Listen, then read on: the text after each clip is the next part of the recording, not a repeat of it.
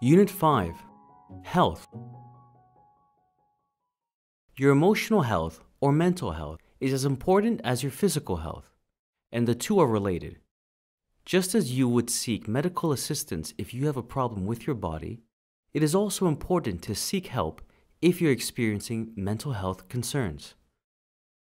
Mental health refers to how you feel, think, and behave as you cope with life. It also refers to how you handle stress, anger, and sadness. Anyone can experience mental health issues. They affect people of all genders, ages, cultures, education, and income levels. In any one year, 1 in 5 people in Canada will personally experience a mental health issue. Look at some of the challenges that newcomers to Canada may face which could affect their mental health. Having to leave an unsafe part of the world, as well as your home, family, and friends. Finding a new place to live. Making new friends.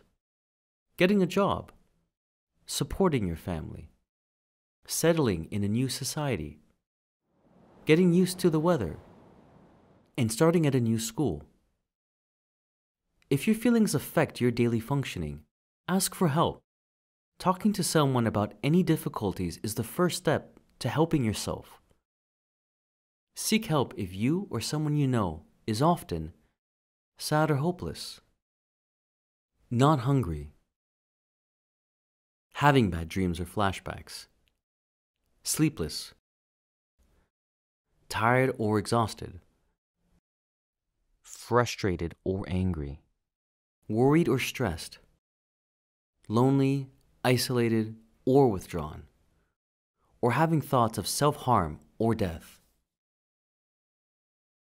Even in stressful situations, it is important to remember that family violence is illegal in Canada.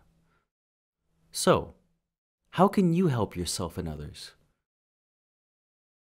Find out what mental health services are available by calling 211 or searching online.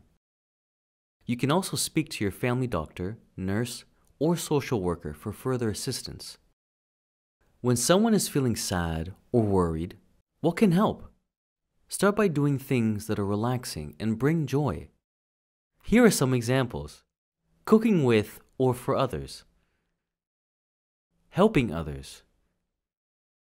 Connecting with family and friends. Spending time outdoors. Eating healthy. Praying or meditating. Playing sports or exercising. Talking to people you trust. Focusing on the positive aspects of life.